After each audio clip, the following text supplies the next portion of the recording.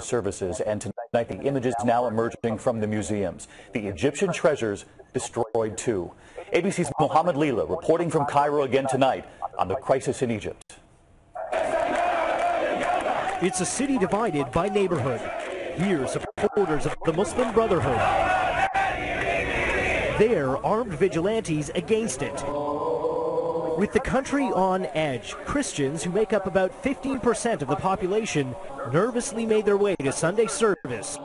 Even the country's priceless antiquities haven't been spared. At one of Egypt's national museums, shattered glass, an ancient sarcophagus damaged, and priceless statues destroyed. Good morning, everybody. All of this as the Obama administration struggles with how to respond. On This Week with George Stephanopoulos, growing bipartisan opposition to continuing U.S. aid. I think the actions of the last week, no doubt, are going to cause us to suspend aid. I would cut off aid. I would, however, engage in intense diplomacy in Egypt and in the region